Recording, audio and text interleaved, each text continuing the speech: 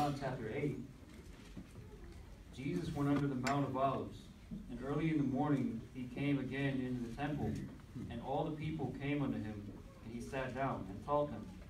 And the scribes and Pharisees brought unto him a woman taken in adultery. And when they had set her in the midst, they say unto him, Master, this woman was taken in adultery, in the very act. Now Moses in the law commanded us, that such should be stoned. But what sayest thou? This they said, tempting him, that they might have to accuse him. But Jesus stooped down, and with his finger wrote on the ground, as though he heard them not. So when they continued asking him, he lifted up himself, and said unto them, He that is without sin among you, let him first cast a stone at her. And again he stooped down, and wrote on the ground. And they which heard it, being convicted by their own conscience, went out one by one, beginning at the eldest, even unto the last. And Jesus was left alone, and the woman standing in the midst. When Jesus had lifted up himself, and saw none but the woman, he said unto her, Woman, where are those thine accusers? Hath no man condemned thee? She said, No man, Lord. And Jesus said unto her, Neither do I condemn thee. Go, and sin no more. Then Jesus spake again unto them, saying, I am the light of the world. He that followeth me shall not walk in darkness, but shall have the light of life. The Pharisees therefore said unto him, Thou bearest record of thyself. Thy record is not true. Jesus answered and said unto them, Though I bear record of myself, yet my record is true, for I know whence I came, and whither I go. But ye cannot tell whence I come, and whither I go. Ye judge after the flesh. I judge no man. And yet, if I judge, my judgment is true. For I am not alone, but I and the Father that sent me. It is also written in your law that the testimony of two men is true. I am one that bear witness of myself, and the Father that sent me beareth witness of me. Then said they unto him, Where is thy Father? Jesus answered, Ye neither know me, nor my Father. If ye had known me, ye should have known my Father also. These words spake Jesus in the treasury, as he taught in the temple, and no man laid hands on him, for his hour was not yet come. Then said Jesus again unto them, I go my way, and ye shall seek me, and shall die in your sins. Whither I go, ye cannot come. Then said the Jews, Will he kill himself, because he saith, Whither I go, ye cannot come? And he said unto them, Ye are from beneath, I am from above. Ye are of this world, I am not of this world. I said therefore unto you, that ye shall die in your sins. For if ye believe not that I am he, ye shall die in your sins. Then said they unto him, Who art thou? And Jesus saith unto them, Even the same that I said unto you from the beginning. I have many things to say and to judge of you, but he that sent me is true, and I speak to the world those things which I have heard of him. They understood not that he spake with them of the Father. Then said Jesus unto them, When ye have lifted up the Son of Man, then shall ye know that I am he, and that I do nothing of myself. But as my Father hath taught me, I speak these things. He that sent me is with me. The Father hath not left me alone, for I do always those things that please him. As he spake these words, many believed on him. Then said Jesus to those Jews which believed on him, If ye continue in my word, then are ye my disciples indeed. And ye shall know the truth, and the truth shall make you free. They answered him, We be Abraham's seed, and were never in bondage to any man. How sayest thou, Ye shall be made free? Jesus answered them, Verily, verily, I say unto you, Whosoever committeth sin is the servant of sin. And the servant abideth not in the house forever, but the Son abideth forever. If the Son therefore shall make you free, ye shall be free indeed. I know that ye are Abraham's seed, but ye seek to kill me, because my word hath no place in you. I speak that which I have seen with my father, and ye do that which ye have seen with your father. They answered and said unto him, Abraham is our father. Jesus saith unto them, if ye were Abraham's children, ye would do the works of Abraham. But now ye seek to kill me, a man that hath told you the truth, which I have heard of God. This did not Abraham. You do the deeds of your father. Then said they to him, We be not born of fornication. We have one Father, even God. Jesus said unto them, If God were your Father, ye would love me. For I proceeded forth and came from God. Neither came I of myself, but he sent me. Why do ye not understand my speech, even because ye cannot hear my word? Ye are your father the devil, and the lusts of your father ye will do. He was a murderer from the beginning, and abode not in the truth, because there is no truth in him. When he speaketh a lie, he speaketh of his own, for he is a liar and the father of it. And because I tell you the truth, ye believe me not. Which of you convinceth me of sin? And if I say the truth, why do ye not believe me? He that is of God heareth God's words. Ye therefore hear them not, because ye are not of God. Then answered the Jews, and said unto him, Say we not well that thou art a Samaritan, and hast a devil? Jesus answered, I have not a devil, but I honor my Father, and ye do dishonor me. And I seek not mine own glory. There is one that seeketh and judgeth. Verily, verily, I say unto you, if a man keep my saying, he shall never see death. Then said the Jews unto him, Now we know that thou hast the devil. Abraham is dead, and the prophets, and thou sayest, If a man keep my saying, he shall never taste of death. Art thou greater than our father Abraham, which is dead, and the prophets are dead? Whom makest thou thyself? Jesus answered, If I honor myself, my honor is nothing. It is my Father that honoreth me, of whom ye say that he is your God. Yet ye have not known him, but I know him. And if I should say I know him not, I shall be a liar like unto you. But I know him, and keep his saying. Your father Abraham rejoiced to see my day, and he saw it and was glad. Then said the Jews unto him, Thou art not yet 50 years old, and hast thou seen Abraham? Jesus said unto them, Verily, verily, I say unto you, before Abraham was, I am. Then took they up stones to cast at him. But Jesus hid himself, and went out of the temple, going through the midst of them, and so passed by. Brother Ray, will you pray for us? Lord, thank you for this opportunity for us to be here. I pray that you'll bless this service, and please fill Pastor with your Holy Spirit. In Jesus' name I pray, amen. Amen.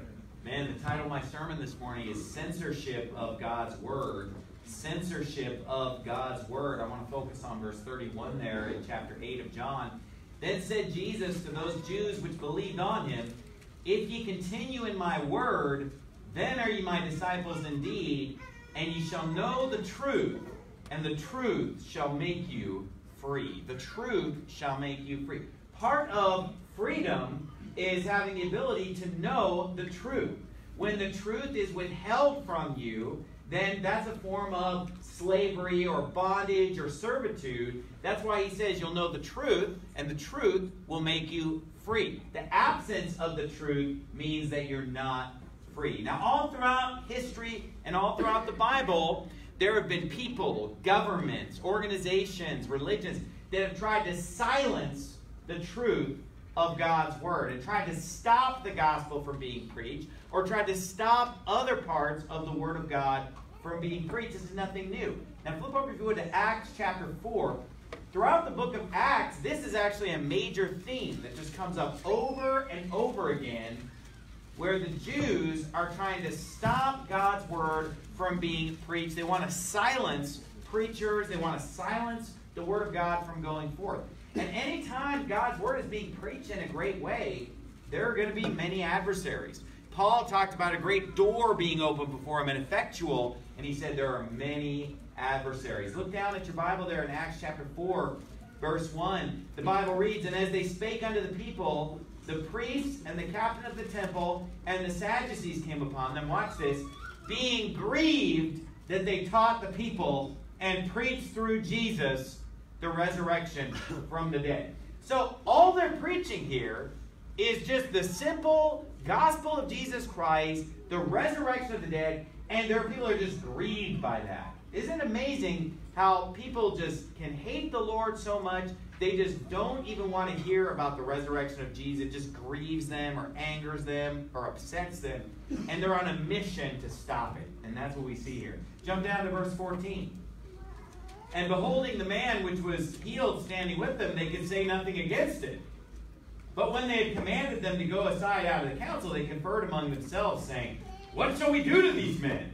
For that indeed a notable miracle hath been done by them, is manifest to all them that dwell in Jerusalem, and we cannot deny it. But that it spread no further among the people, let us straitly threaten them that they speak henceforth to no man in this name. And this is a theme that you see a lot through the book of Acts, that when they can't answer what's being preached, they can't deny the power of God's word, they can't deny the truth of what's being said. When they have no argument, then they say, all right, we just need to threaten these people. We just need to stop them from speaking. See, God's word is powerful, and people who don't want God's word to be believed in, their answer is, well, let's just shut it up then. You know, we can't prove it wrong. We can't actually have an argument that would disprove the gospel, so let's just shut them up. So we're just going to straightly threaten them that they speak henceforth to no man in this name. Look at verse 18. And they called them and commanded them not to speak at all, nor teach in the name of Jesus. But Peter and John answered and said to them, Whether it be right in the sight of God to hearken unto you more than unto God, judge ye. For we cannot but speak the things that we've seen and heard. So when they had further threatened them, they let them go, finding nothing how they might punish them because of the people, for all men glorified God for that which was done. Flip over to chapter 5. So that's Acts chapter 4. Go to chapter 5, verse 28. This is again, they're dealing with the same people, saying, Did not we straitly command you that you should not teach in this name? And behold, you have filled Jerusalem with your doctrine, and intend to bring this man's blood upon us. Remember, these are the people who said, His blood be on us and on our children? Right. Hey, why are you holding us to that? A few days later. A few weeks later. Then Peter and the other apostles answered and said, We ought to obey God rather than men. The God of our fathers raised up Jesus, whom ye slew and hanged on a tree. So they say, we're going to obey God rather than men. And then the next words out of their mouth is saying exactly what they're being prohibited from saying. Because they're prohibited from saying what? Oh, you're bringing this man's blood on us. So what's the first word out of his mouth? Hey, we ought to obey God rather than men. Guess what? You killed Jesus. Right? That's the next thing that they say. They're not going to censor the message. They're not going to say, okay, well, let's just focus on a different part of the Word of God. Right. And let's stay away from the part that's offending them. Nope. The next sentence is, you hanged him on a tree. You killed Jesus. Look at verse number 40. And to him they agreed, and when they had called the apostles and beaten them, they commanded that they should not speak in the name of Jesus, and let them go. And they departed from the presence of the council, rejoicing that they were counted worthy to suffer shame for his name. And daily in the temple and in every house they ceased not to teach and preach Jesus Christ. So the reaction of the apostles is consistent. When they're persecuted, they stand their ground. When they're told not to preach in the name of Jesus, they continue preaching. When they're beaten for preaching in the name of Jesus, they rejoice. And then they keep preaching. They don't stop. They don't cease. Look, if you would, at chapter number 6. Flip over to chapter number 6. So we've looked at chapter 4, chapter 5. Now we're into chapter 6. Look at verse 10. And here's that theme again. In verse 10, they were not able to resist the wisdom and the spirit by which he spake. So here's Stephen, a powerful preacher, speaking the word of God. They can't resist the wisdom and the spirit by which he spake. So what's their reaction? Do they back off and say, well, you know, we can't stop this guy. We can't resist this. This is the power of God. Do they fall on their knees and get saved, or do they at least just back off and leave him alone? No. They start lying about him, getting him arrested. They must censor God's word, right? Look at verse 11. Then they suborned men which said, we have heard him speak blasphemous words against Moses and against God. And of course that was a lie. And they stirred up the people and the elders and the scribes and came upon him and caught him and brought him to the council, right? So they got to get him arrested. They got to drag him before the authorities. They got to call the police because they can't resist the spirit and the wisdom by which he spake. Look, if you would, in chapter 7, verse 54. This is when Stephen has been called before the authorities and he's given the chance to speak for himself. And Stephen has just preached that great sermon that we read in chapter 7. And then in verse 54, it says, when they heard these things, they were cut to the heart. Well, God's word has a way of doing that, doesn't it? God's word and spirit-filled preaching will do that. And it says they were cut to the heart, and they gnashed on him with their teeth. But he, being full of the Holy Ghost, looked up steadfastly into heaven and saw the glory of God, and Jesus standing on the right hand of God, and said, behold, I see the heavens open, and the Son of Man standing on the right hand of God. Watch this. They cried out with a loud voice and stopped their ears and ran upon him with one accord. Just, ah! Stop! Make it stop! We don't want to listen to this guy. Look, a Bible-believing preacher to a reprobate is like nails on a chalkboard. Amen. Right? I mean, people that are God haters, people who are enemies of the Lord, they do not want to hear the truth. They don't want other people to hear the truth. And they themselves cannot stand it. I mean, they're grieved. I think they endure physical pain when they hear the Bible being preached. I mean, they're plugging their ears. They don't even want to hear another word out of Stephen's mouth. They hate him so much. And this is why there's an agenda today, and always has been an agenda, to censor God's word, to silence God's word, because the wicked don't want to hear it. Why don't they want to hear it? What does Romans 1 tell us? They don't even want to retain God in their knowledge. Right. Well, if they don't want to retain God in their knowledge, the last thing they want to hear is a preacher preaching the word of God.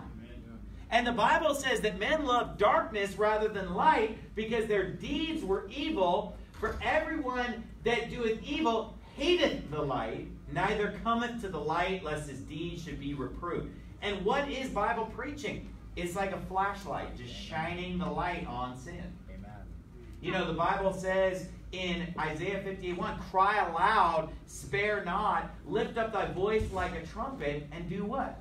Show my people their sins. That show the house of Jacob their transgressions. And so Bible preaching of the Word of God, it shines the light of God's Word, and all the cockroaches of this world, they want to scurry into the darkness. They want that light turned off. They will threaten you, they'll arrest you, they'll fight you, they'll stir up people against you, and do anything to stop you. And there's nothing new under the sun. This is going on in Bible times. It's still going on today. There are always going to be people that are enemies of the gospel. Look at chapter 9. In Acts chapter 9, and of course it's not always reprobates or God haters. Sometimes it's people that are just misguided. And they're just confused or misled by the God haters or deceivers or false prophets of this world.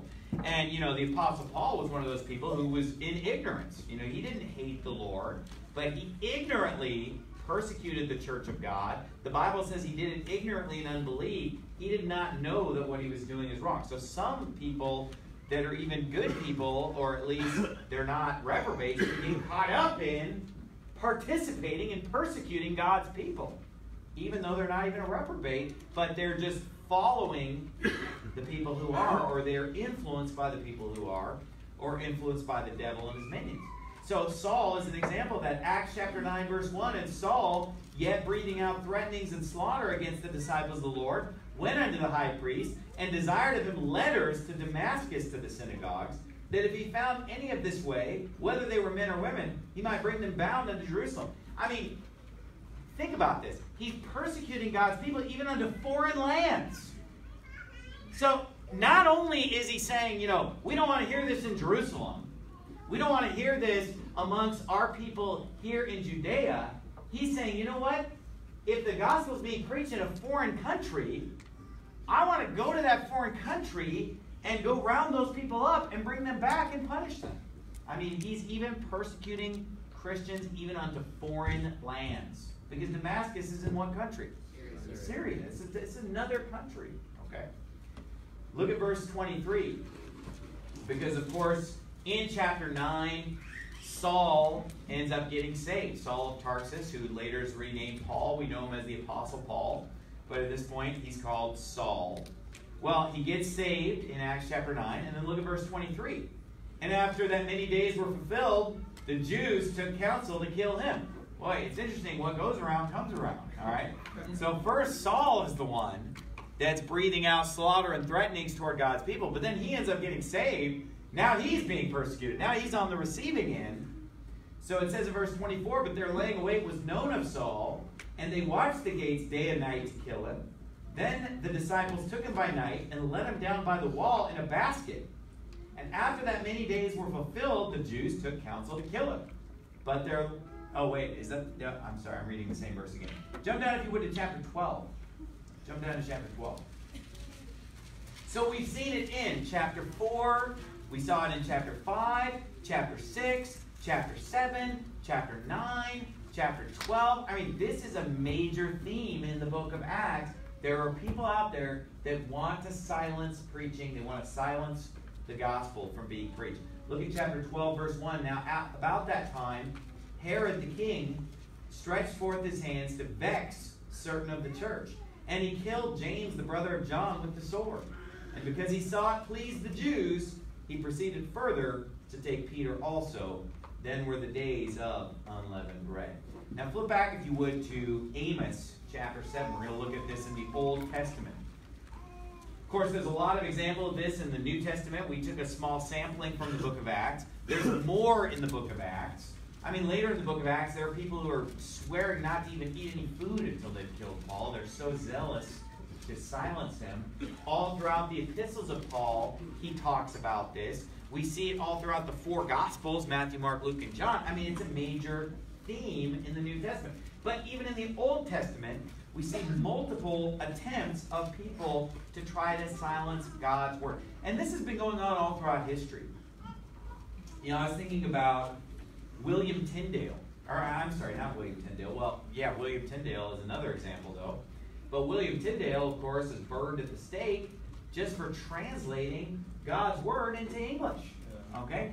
Just for wanting people to have the New Testament in their hand, William Tyndale was burned at the stake. Why? Because there were people that wanted to silence God's word from going forth. The Roman Catholic Church.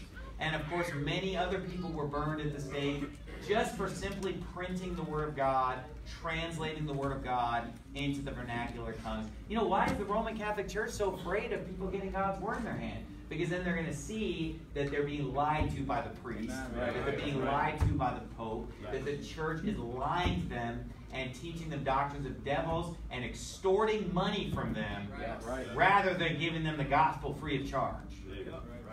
And that's why men like William Tyndale were burned at the stake and many others. But then fast forward to the Baptist missionary William Carey, who went to India, and he wanted to be a missionary to India and give the gospel unto the Hindus. And when he showed up in India to give the gospel to the Hindus, guess who stopped him from doing it? The government of England. Okay, the English government, the United Kingdom. They stopped him from preaching the gospel. They made it illegal for him to witness unto a Hindu, to give the gospel unto a Hindu. Now, what kind of a wicked, heathen government would claim to be Christian and claim to have their Church of England, but then when a guy wants to give the gospel to the Hindus, they outlaw him for doing that. And so William Carey ended up having to move his operation onto a part of India that was colonized by Denmark, because Denmark was giving him free reign to preach the gospel, and so he had to move his operation to a part of India that was on Danish territory because the English were banning him from preaching the gospel. And you know what, by the way, this has nothing to do with the sermon, but let me tell you something. England is one of the most wicked countries that there is, and has been super wicked for hundreds and hundreds of years. And you know what? I'll guarantee a big part of it is because they were given the most amazing Bible translation of all time. They've been given the greatest translation of God's Word in the history of mankind, since it was originally penned down in Hebrew and Greek, the greatest translation of all time is the English King James Version. Amen. Any way you measure it, okay? Whether you measure it just by its literary greatness, by its beauty, by its power, by its accuracy, and most importantly, by the fruit that it has borne, and by the amount that's been used throughout the world. The King James Bible is the greatest translation of the Bible that has ever existed. Amen. And here you have a nation that is given this great gift of the King James Bible and the Word of God, and it's printed and available to the common man, and King James New Testaments are going all over the place. You know, unto whom much is given, of him shall much be required. Amen. And you know what? They have become a wicked place. They mishandled the Word of God. Today, you can even go to the town where King James was born, and there's not a single church in that town that preaches from the King James Bible. You know, so they, when they knew God, they glorified Him not as God. When they had the Word of God right there, and they had the truth right there, and turned away from it, boy, they have become a super wicked nation. Amen. And people don't talk about it very often because I guess they're our buddy. They're our ally. So they can pretty much do anything, and we're going to look the other way as the United States of America. But what about all the tens of millions of people that the United Kingdom is responsible for murdering and killing in the 20th century? Nobody even knows about that. Nobody even talks about how wicked the British Empire was and what they did in India. Millions of people are starving in India while they export all the food. Did you know that the United Kingdom are the ones who invented the concentration camp? They're the ones who coined the phrase concentration camp, and they used it down in South Africa. They put people in concentration camps in South Africa, and they have murdered. And I thought our whole country was based on throwing them out. Yeah. When did they become our buddy again? You know what I mean? Wasn't the whole country of the United States of America founded on, we got to separate from these people. We got to get away from this wickedness, these tyrants, this tyranny from across the Atlantic Ocean. And then, at some point along the way, our misguided leaders became allied with them and have joined them in all kinds of wicked wars and atrocities that they've committed. They have murdered so many civilians. It's not even funny the way that they have fought and oppressed people for hundreds of years. That's another story. But, just for sake of this sermon, how about the fact that they banned William Carey from giving the gospel to Hindus, right? But they don't mind with their troops just opening fire and just shooting the Hindus in massacres when they're colonizing India. They don't mind murdering Hindus. They don't mind oppressing them and stealing from them and ripping them up. But then, God forbid somebody would come and preach the gospel to the Hindus, because you know what they said? Oh, that's bad for business. And the love of money is the root of all evil. And you know why they banned William Carey from preaching the gospel unto the Hindus? Because they didn't want to mess up their East India Tea Company, right? The same tea that our American forefathers dumped in the water at the Boston Tea Party. They don't want to mess up their East India Trading Company, so let all these Hindus go to hell. You know why? Because they hated the Hindus. That's why. Why? Because they only love themselves and love money. Okay? We should love people and want them to get the gospel. Amen? Yeah. So, look, there's nothing new under the sun. Evil governments like the United Kingdom have stopped people from preaching the gospel. And you know what? I wanted to go preach the gospel, and the United Kingdom banned me. Right? So they banned William Carey a few hundred years ago. Have they changed? No. Now they're banning me from even having a layover at the London Heathrow Airport. There's no free speech there. It's a wicked place. Amen. But all throughout history, governments and private companies and individuals and religions have tried to silence God's word. Now, here's a great example of this back in Amos chapter 7. Amos chapter 7, verse 12. Also Amaziah said unto Amos, O thou seer, go flee thee away into the land of Judah. and there eat bread, and prophesy there, but prophesy not again anymore at Bethel, for it is the king's chapel, and it is the king's court. So what you have to understand is at this time, the nation of Israel had been divided into two kingdoms. The northern kingdom of Israel, that's where Bethel is located, and the southern kingdom of Judah, that's where Jerusalem and places like that are located. And so here, Amos has been called by God to be a prophet to the northern kingdom.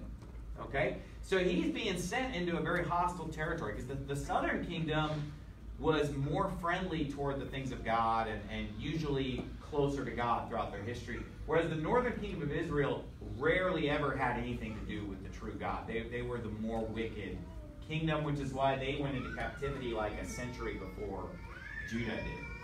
But he is sent there by God to go and basically be a missionary to that northern kingdom and preach that northern kingdom of Samaria or Israel.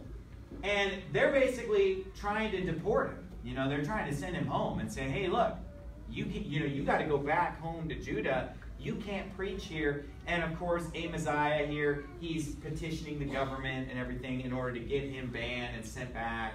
And the king of Israel would send him back and so forth.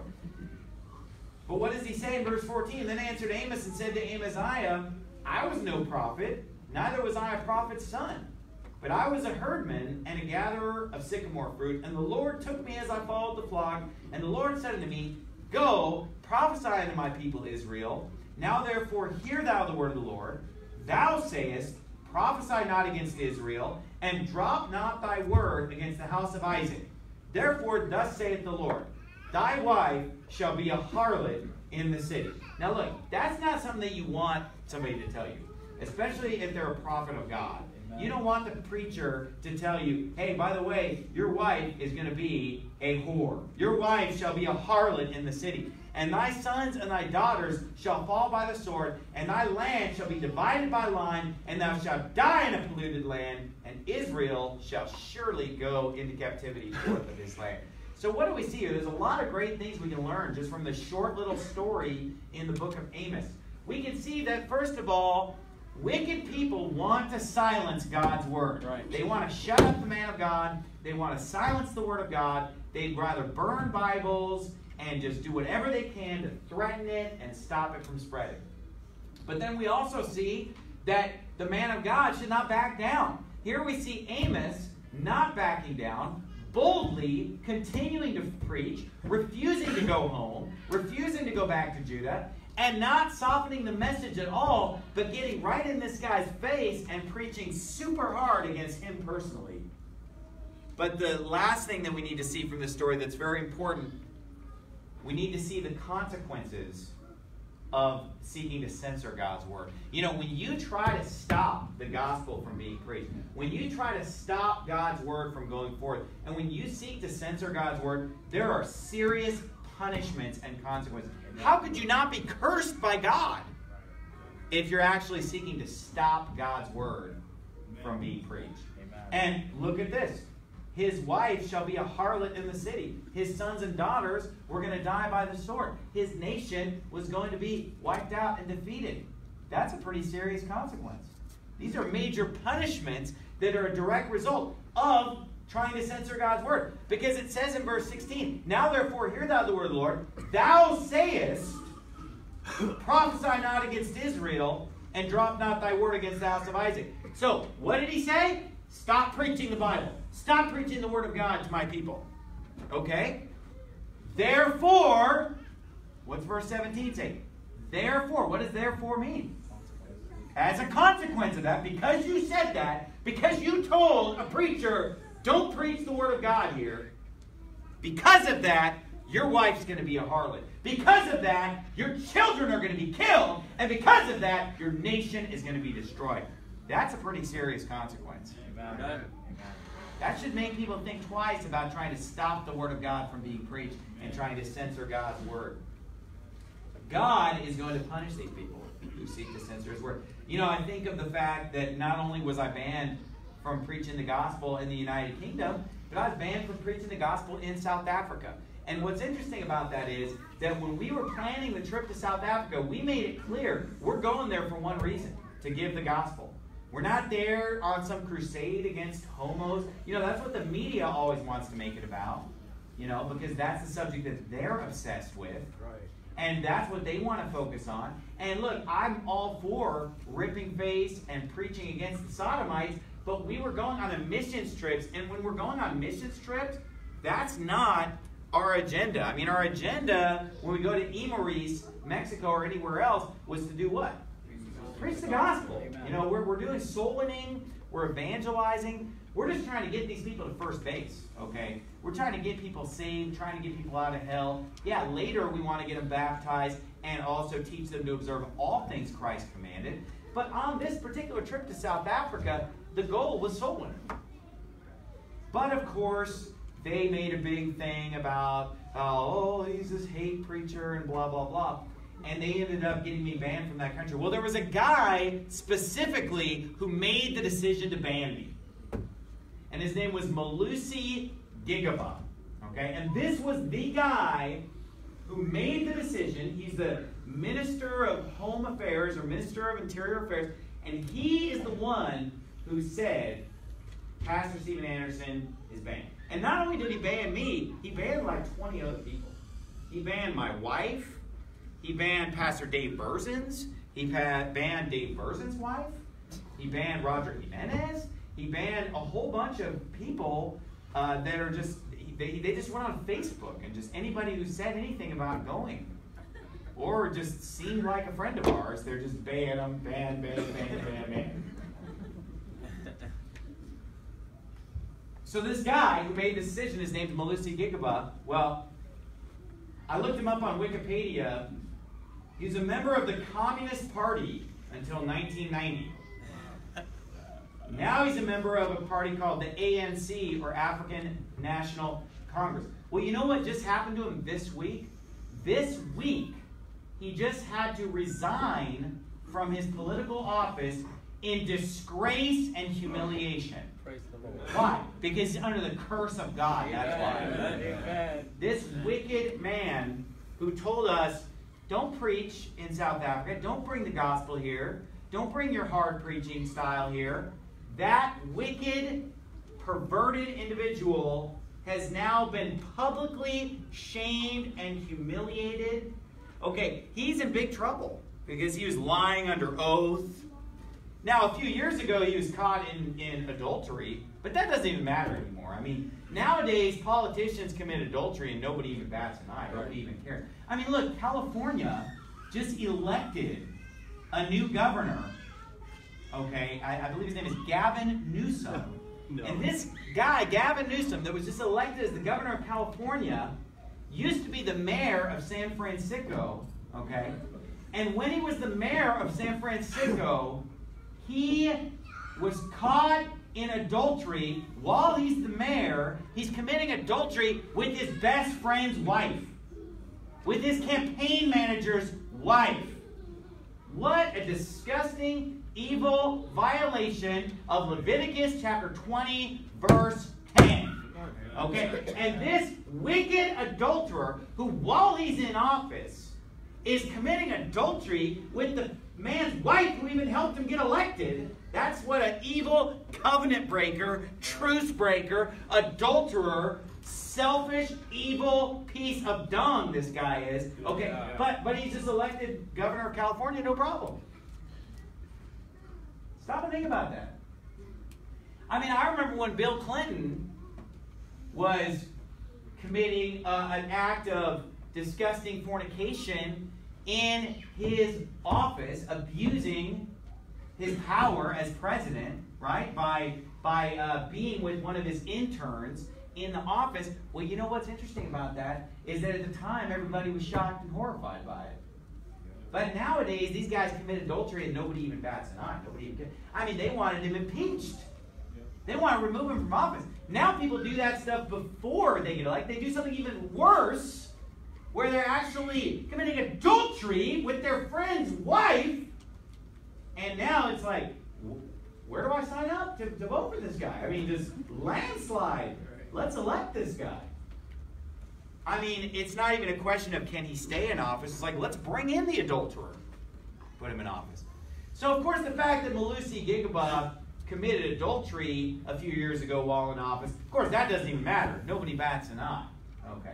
But now he's been found to be lying under oath, and now he's been found to have a pornographic video of himself that's gone viral on the internet. I'm not even going to go into it because of the fact it's too disgusting, but it's just it's the most humiliating, disgusting thing that you can imagine that you would want to be publicly exposed of yourself. And you know what? God is humiliating this man. God is making a fool of this man. God is making a laughingstock and an idiot out of this man. God is destroying this man. And you know what? It's only going to get worse for him. God is going to continue to humiliate him. God is going to continue to punish him and make a fool of him. And it's all going to culminate when he splits hell wide open. Amen. Don't mess with the preaching of God's word. Don't mess with soul winning. Don't mess with the word of God going forth. God will judge you. And Malusi Gigaba is a perfect example and cautionary tale of what happens when you mess with Faithful Word Baptist Church Missions Program, buddy. Amen. You want to mess with us? Well, you know what? You can become the laughingstock of the world. You know, you think that we're ashamed of what we preach? Guess what? We're not. Amen. Oh, man, they really took you to task in the media. Well, you know what? I'd rather be attacked on South Africa media for preaching hard against sodomites and for hating queers. I'd rather be attacked for that because I'm proud of that than to have some video of me doing whatever all over the stinking internet.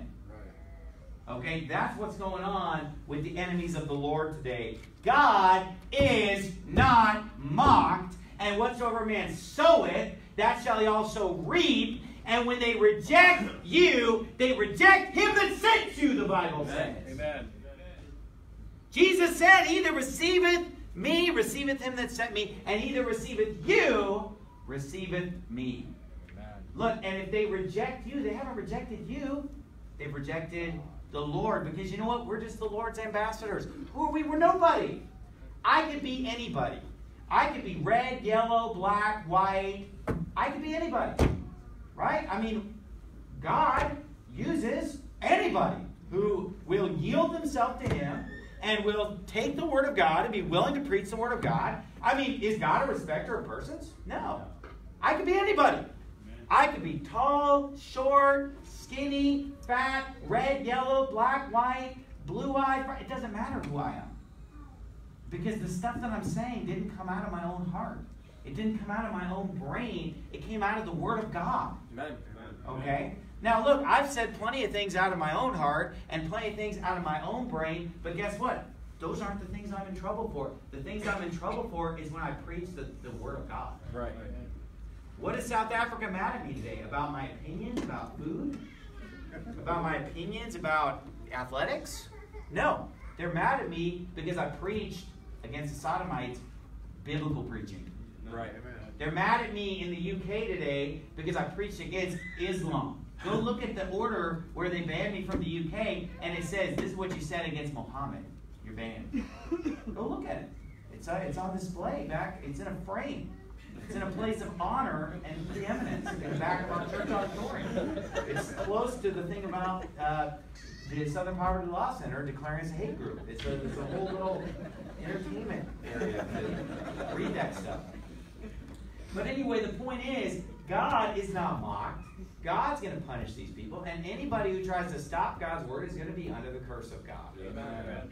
You know, and if you would go to Jeremiah chapter 36, you know, there was another guy, and boy, God will punish. There was another guy who went after our church hardcore. He was this reporter on CNN.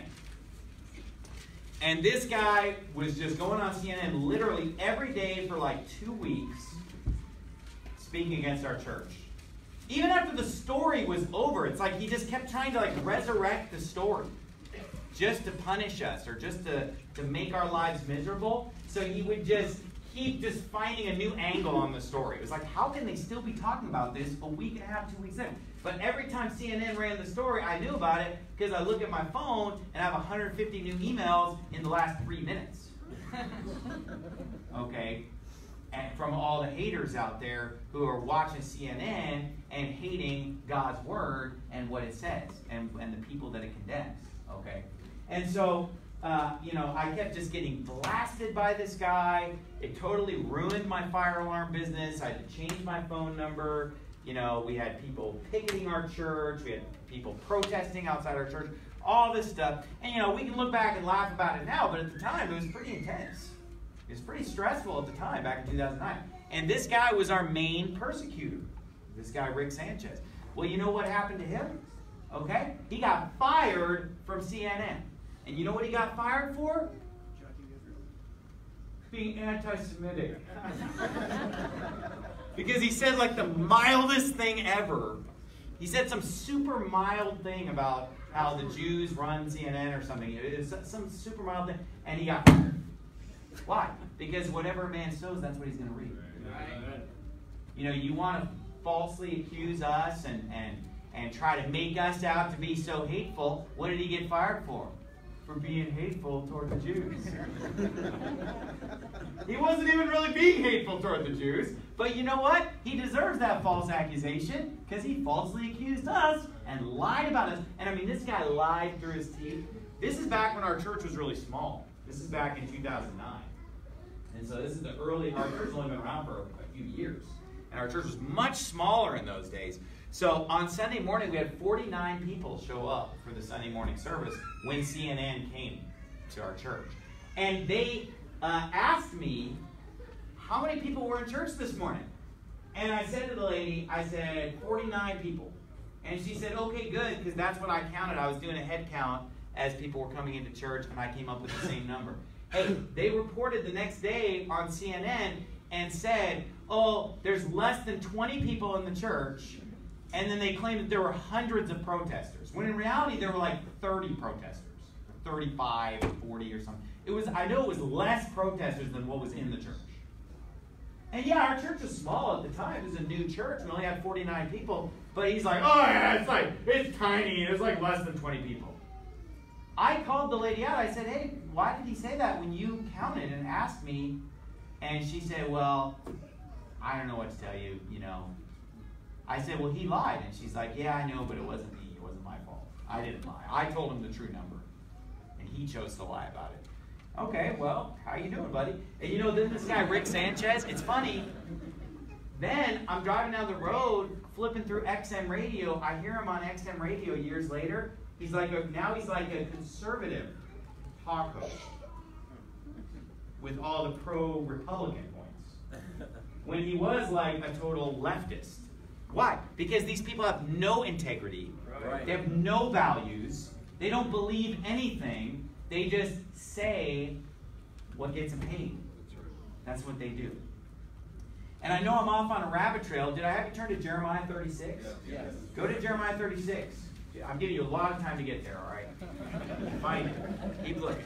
But anyway, I know I'm off on a rabbit trail, but what about this? Okay. Who was it who really tried to get me banned from South Africa? Who was really behind it? Who was really responsible for it? The guy who made the decision and said, ban Pastor Anderson was Malusi Gigaba, and of course he's been shamed and humiliated and his career destroyed, and he looks like an idiot and a laughingstock to the whole world. Amen. Amen. It's what he deserves, and he's going to split hell wide open too. But who was really behind it?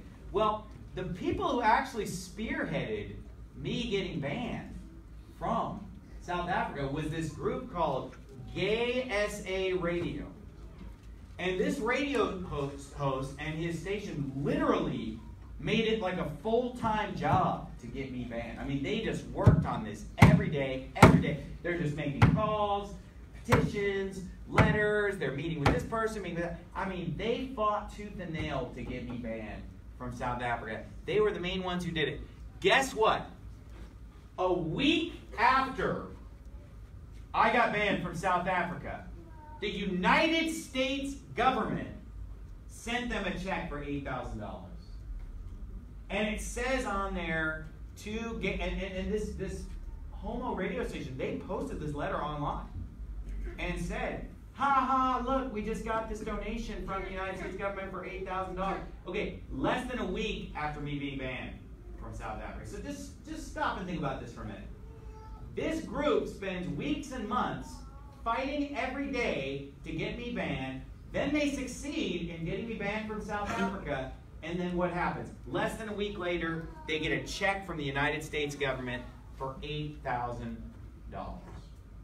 Okay, as a donation from your tax dollars, from my tax dollars, the United States government took our tax dollars and took out of the U.S. Treasury and gave this homo radio station $8,000 to help them promote diversity and whatever values in other parts of the world. That's because the United States government was behind me getting banned, friend. Right. And this isn't some wild-eyed conspiracy theory when they're sending them a letter thanking them and a check for $8,000 a week after me getting banned. You'd have to be pretty stupid to sit there and say, oh, there's no connection to that. There's no connection. Our government, God bless America, land that I love. Stand beside her and hide her as she promotes faggotry all over the world, sodomizing Africa, sodomizing Asia, sending faggot ambassadors everywhere. God bless America, 'cause I don't care.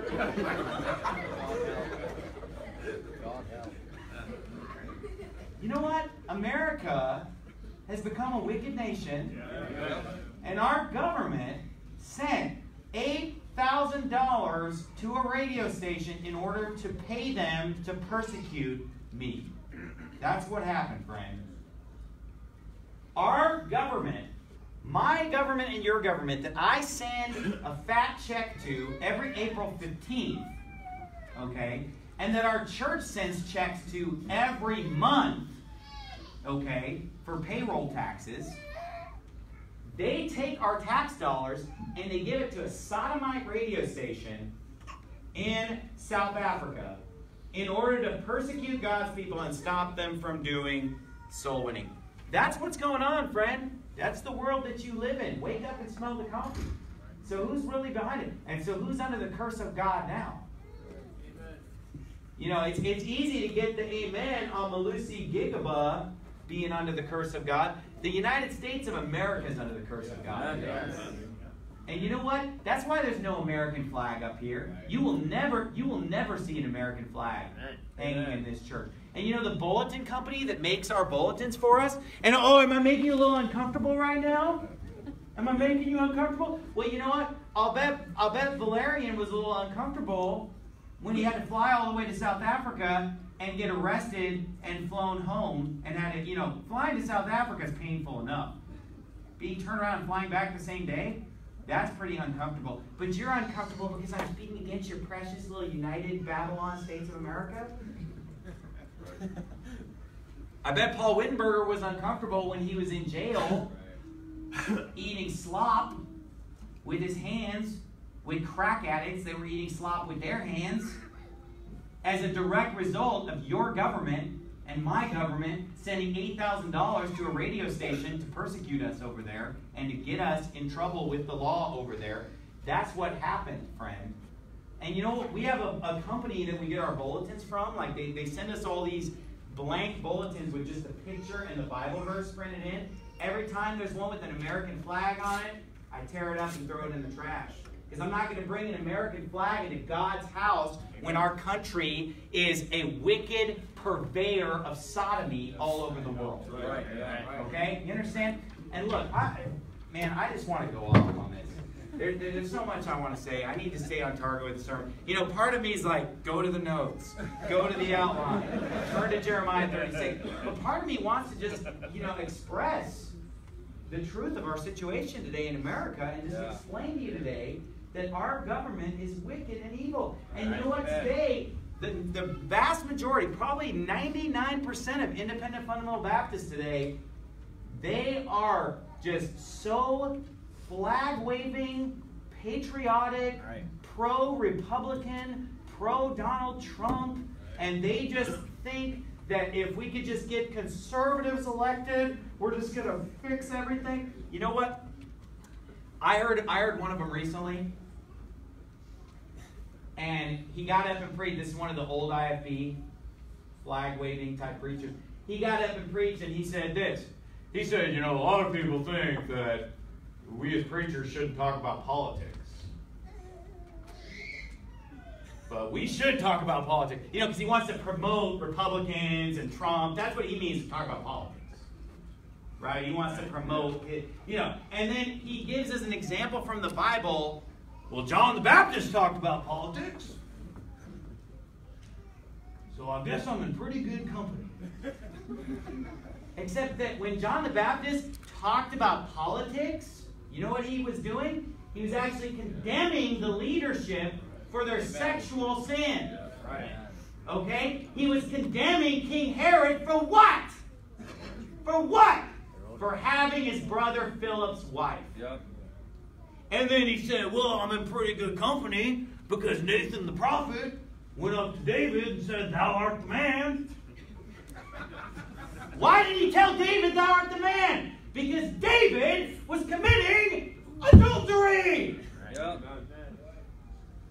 And who do these bunch of independent fundamental Baptist flag-waving Republicans want to promote when they talk about politics? They want us to get out there and vote for Donald Trump. Somebody who's never committed adultery before, right? I mean, he would never be in bed with a woman that's not his wife, right? Hello, is anybody home? You're not in good company, old man. You'll be in good company, old man, when you point out the filth and pornography and sin and adultery of Donald Trump. Right. Yeah. Point that out, then I'll call you John the Baptist. Until then, I'll call you John the Republican. John the Fox News anchor. And you know what? Today, we need to get off this patriotic junk. Yeah. That's what it is. And you know what? You don't like it, then lump it. Then go somewhere else and go down to the flag-waving Baptist church. But I'm here to tell you something. I made a decision almost 20 years ago in my own personal life, and I made a decision that as soon as our country, because our country wasn't near as bad back then. 20 years ago, things were a lot different. I said, you know what? We got to draw the line somewhere.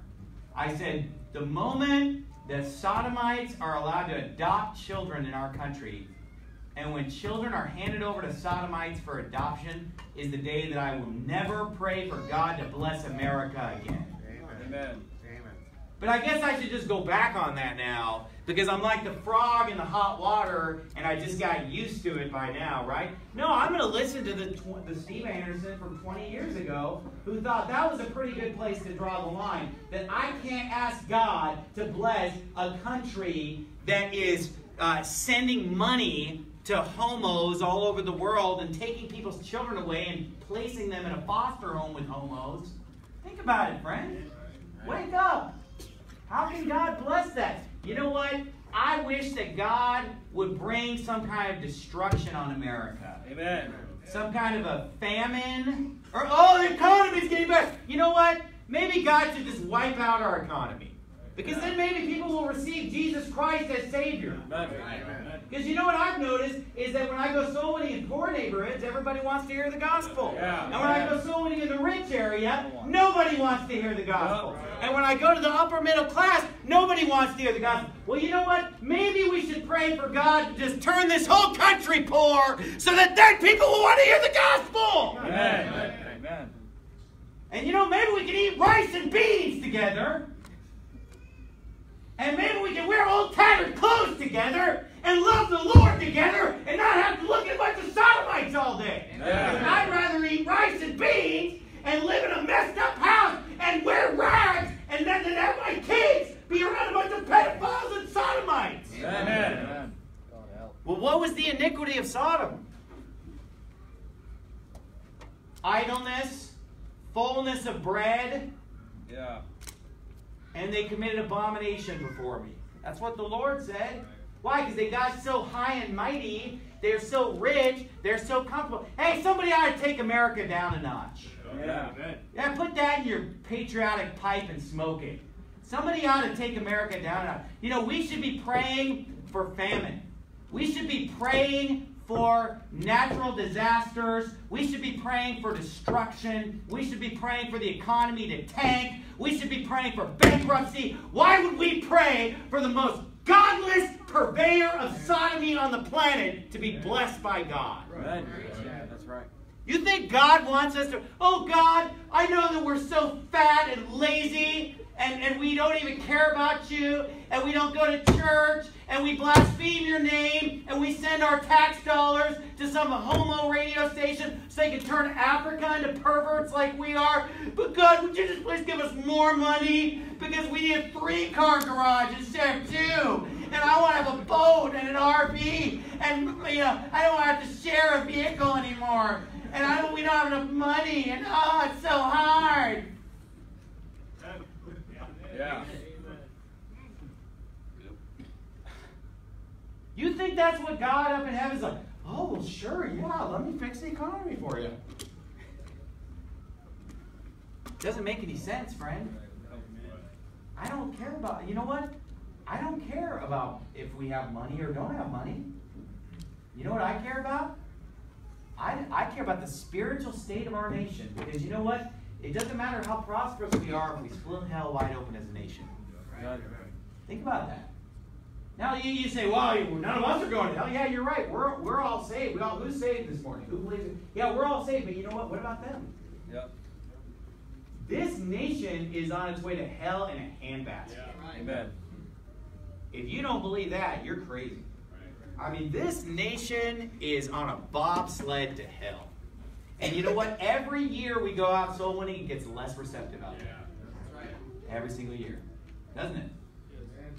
You know, we just find somewhere else. We'll go down to Mexico. You know, we'll go to the Indian reservation. We'll go somewhere else. But you know what? It gets less receptive out there every year. And you know what? I will not even spend 5 seconds praying for God to bless this nation. I have not prayed for God to bless this nation in a long time. I'm never going to again. Unless our nation has some kind of a radical transformation. But you know, I already made that decision. I already told that to the Lord 20 years ago. I'm not going to change that decision. I said, when they start putting children in the homes of sodomites, I'm done. That's it. I'm done with it. And that's how I feel. And I believe that God is punishing many of these old IFB churches with madness and confusion and craziness because of the fact that they're not serving the Lord and preaching like they should, but they're serving the government and the Republican Party, and that's their God now. And they skip the Bible reading and go straight to the talk radio. And I can prove it to you because they're not quoting the Bible, they're quoting talk radio. All right, back to the sermon. Thank you for indulging me. I've been sick. I had some things I need to get off my chest. Jeremiah chapter 36, verse 10. I got a little time left. Sit tight. I've been gone for a while. Jeremiah 36, verse 10, because I want to just close on this point. Why is it that governments and private organizations like YouTube, Facebook, Twitter, PayPal, why do they all want to censor God's word? Why do they want to stop God's word from going forward? Why does the U.S. government want to stop God's word? You know, they can't stop it at home because the First Amendment's holding them back. You know, the First Amendment, which still has some semblance of meaning, barely, is holding them back. So they're like, well, let's just persecute them in South Africa. Because we can't stop them here because the First Amendment. So we'll just persecute them unto foreign lands. We'll send letters unto Damascus. We'll send letters unto Johannesburg, right? And persecute them there. But why is it that the wicked want to censor God's word? I'll tell you why. Because the word of God is powerful. Amen. The word of God is very powerful. Look at Jeremiah 36, verse 10. Then read Baruch in the book the words of Jeremiah in the house of the Lord, in the chamber of Gemariah, the son of Shaphan the scribe, in the high court at the entry of the new gate of the Lord's house, in the ears of all the people. When Micaiah, the son of Gemariah, the son of Shaphan, had heard out of the book all the words of the Lord, Then he went down into the king's house, into the scribe's chamber, and lo, all the princes sat there, even Elishama the scribe, and Delaiah the son of Shemaiah, and Elnathan the son of Achbor, and Gemariah the son of Shaphan, and Zedekiah the son of Hananiah, and all the princes. And Micaiah declared unto them all the words that he had heard when Baruch read the book in the ears of the people. Therefore all the princes sent Jehudi, the son of Nethaniah, the son of Shelemiah, the son of Cushai, unto Baruch, saying, Take in thy hand the roll wherein thou hast read in the ears of the people, and come. So Baruch, the son of Neriah, took the roll in his hand, and came unto them. And they said to him, Sit down now, and read it in our ears. So Baruch read it in their ears. Now it came to pass, when they had heard all the words, they were afraid, both one and other, and said unto Baruch, We will surely tell the king of all these words. So what's happening in the story? This is a really good story. Basically, Jeremiah speaks the word of God to his scribe Baruch, and Baruch writes it down for him, like as a secretary. Baruch brings this and reads it to these people, and when they hear it, they say, Oh man, this is important. We got to read this to the people that are higher up than us. So then they take God's word and then they read it to those people. And when those people hear it, they're like, oh man, we got to tell these people that are higher up. And eventually it gets all the way to the king, because everybody who hears it is just blown away by it. Everyone who hears it is afraid when they hear God's word, because God's word is powerful and God's word was condemning them. So they're trembling. I mean, God's word is cutting them to the heart, so that they keep saying, hey, we got to get this to these other people. They need to hear this. We will surely tell the king of all these words. And then this is kind of a funny part, verse 17. And they asked Baruch, saying, Tell us now, how didst thou write all these words in his mouth? And this is a hilarious answer. Then Baruch answered them, He pronounced all these words unto me with his mouth, and I wrote them with ink in the book.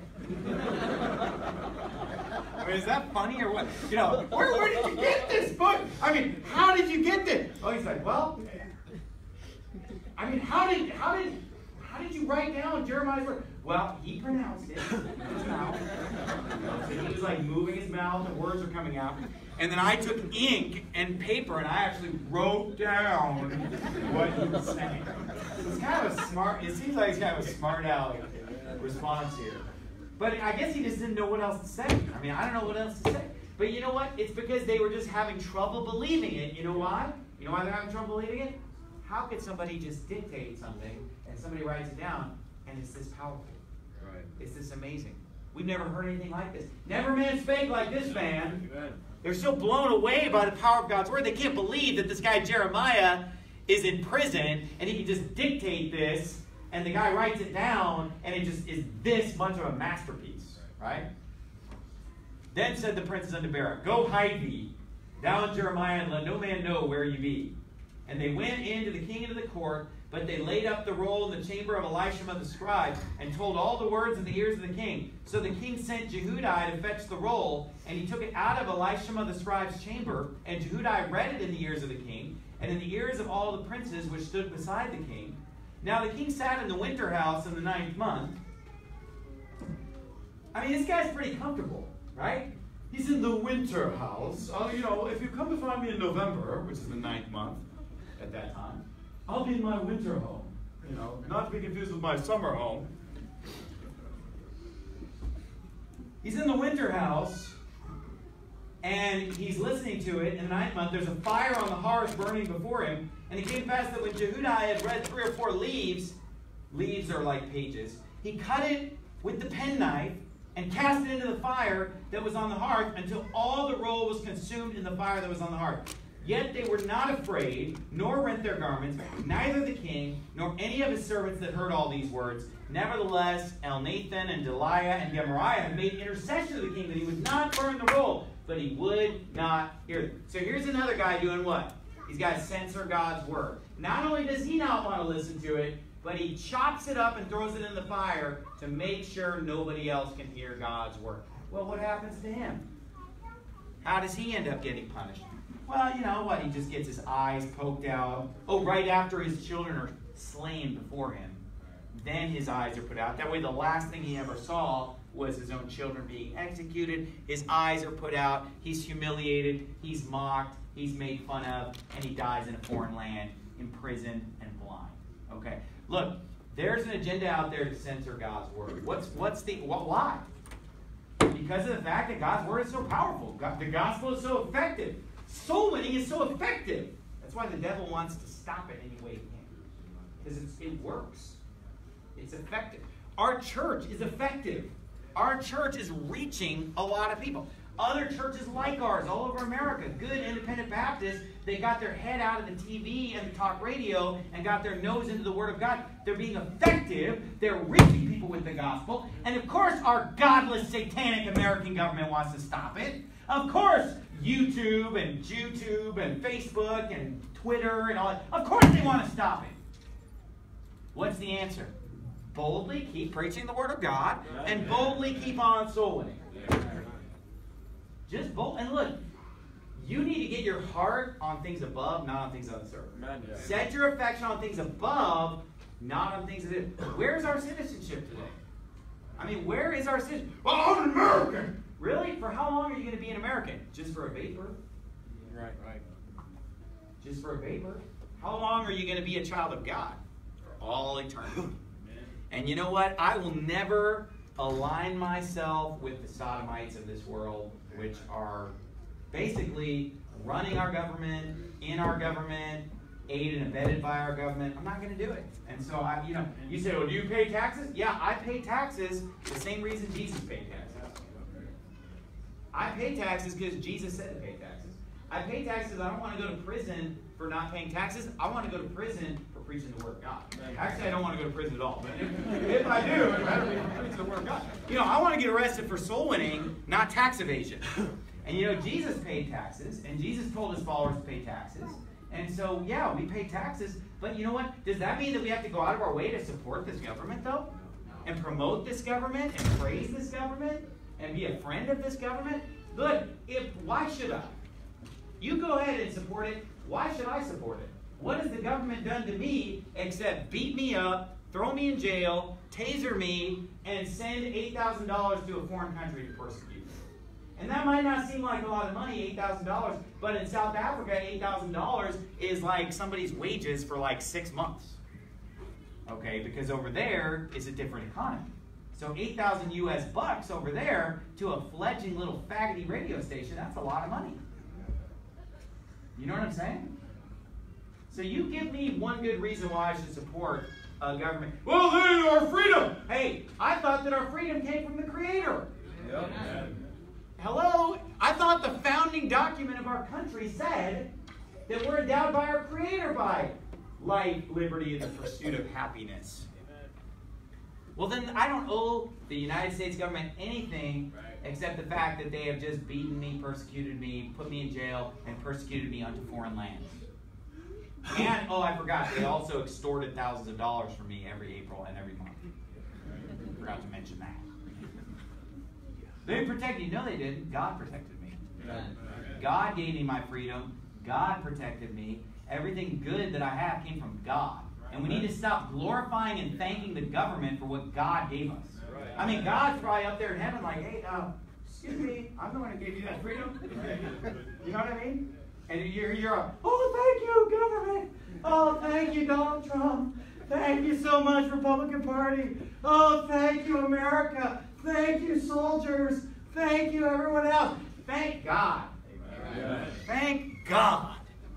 That's the only person that I'm going to thank for anything that's been given to me by this so-called government. Thank you, God, that our government's not as wicked as it could be. In Jesus' name, amen. That's pretty much the closest thing you're going to get out of a patriotic prayer from me. Let's bow our heads in that word of prayer. Father, we thank you so much, Lord, for the freedom that we have in this country that you gave us. Thank you so much for the freedom of religion that you've given us today in this country, Lord. And Lord, we know that our government hates the freedom of religion. We know that the police department hates our freedom of religion. We know that our congressmen and our senators and our mayor of Tempe hates our religious freedom, and they would love to see us go off quietly into the night. But Lord, thank you, Lord, for allowing us to continue to win souls and preach the Word of God, and even to have an audience of millions online, even though YouTube and Facebook and Twitter all hate us, Lord. Thank you, Lord, for allowing us to continue to preach our message on those wicked platforms. And Lord, thank you so much for allowing us to preach the gospel in this wicked city of Tempe, Lord, and help us to pull as many people out of the fire as we possibly can, Lord, for your honor and glory. And we thank you and you alone for everything that we've been given, Lord. And it's in Jesus' name we pray, amen. Amen.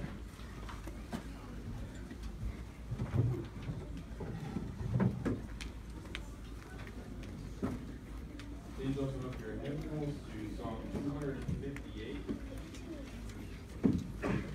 Christ received his sinful men.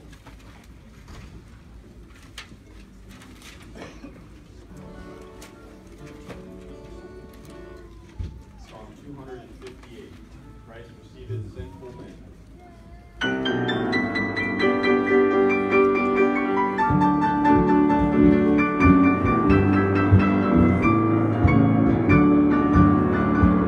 the labor of the